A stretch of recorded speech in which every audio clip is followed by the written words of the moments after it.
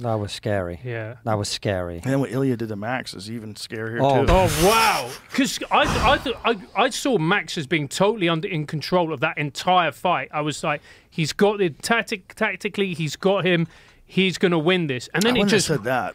I wouldn't have said that. I would have said there's always danger with Topuria. He's fucking so dangerous. When he hits you, it's different than anybody, especially with his hands. His fucking boxing is so high level. And there's shots that he was landing that would thud, and you could see it in Max's face. He caught him with a bunch of good shots before that. But Max was landing a lot of stuff too. But he was forced into these exchanges. And when you're forced into these exchanges, Ilia has superior technique. His punches come straight down the pipe. His hooks are perfect. His distance management is perfect. He's super aggressive. And the consequences of getting hit by him are so grave. That left hook he caught Max with, oh my goodness. Oh, just spun his head around. And you rarely see, I mean, in the UFC, you see obviously people who are, multi-discipline, but it's rare that you see someone who's so pure with the way they hit. I was watching him going, this guy looks like a boxer the way that he hits. But he's that way with everything. He's that way with his grappling. He's out with his submissions. He's just really, really fucking good. And he's the new guard, right? Like every generation comes up with a new guy who's like a new high water mark of technique. Yeah. That's where Ilia is. So who's going to challenge him now, do you think? Volkanovski. Yeah. They're going to have a rematch. I think Volkanovski taking that fight 3 months after getting head kicked into a KO, that's kind of crazy to do. 3 or 4 months later, he's fighting Ilia Topuria, the most dangerous puncher he's ever faced. I think that was crazy. And I think now he's had a long time to recover. But it's always going to be in his head that guy just knocked me the fuck out. You know? And look, that's the kind of thing that drives a guy like Volkanovski, because he's such a warrior. Like, he doesn't shy away from the most difficult challenges. Because if he did, he could have taken some fights with some up-and-coming contenders. He could have said, there's probably someone who wants to challenge him.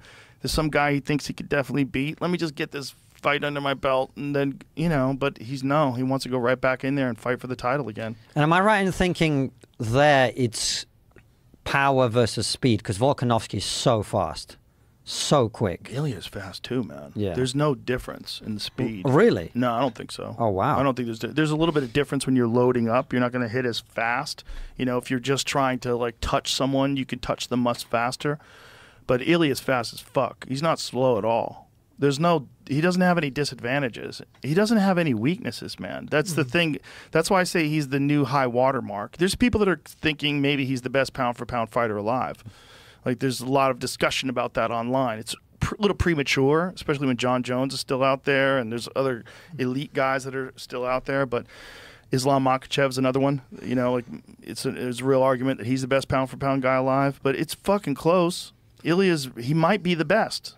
And if you think about Volkanovski, a fighter is never the same after they've been knocked out, particularly especially a blow like twice in a couple of months' time, in 4 months' time. So there's already an injury there. There's already a propensity to get knocked out. There's a weakness, and then you're going up against a fighter with that power. Or you think all he's going to need to do is just connect, and he may be Sparko again. Who knows? I mean, I don't know what kind of strategy Volkanovski will employ. I don't know if they'll try to do something different. City Kickboxing, the place that he trains at, is very, very, very high level, and those guys always have excellent game plans. So maybe there's something they saw that Volkanovski couldn't capitalize on because he was still dealing with the effects of the KO loss to Makhachev, which, you get KO'd like that, a bad one. That was a high kick, shin to the head. Those stay with you for a long time. You might not be the same person. So he might have fought still under the effects of that KO. So now he gets knocked out again by Ilia. Now he's had a long time to rest. And that's what you really need if you've been knocked out like that. You need treatments. There's like concussion protocols, a bunch of different things that people can do to help their brain health. But like when Manny Pacquiao got knocked out by Juan Manuel Marquez, Freddie Roach didn't let him fight for a year.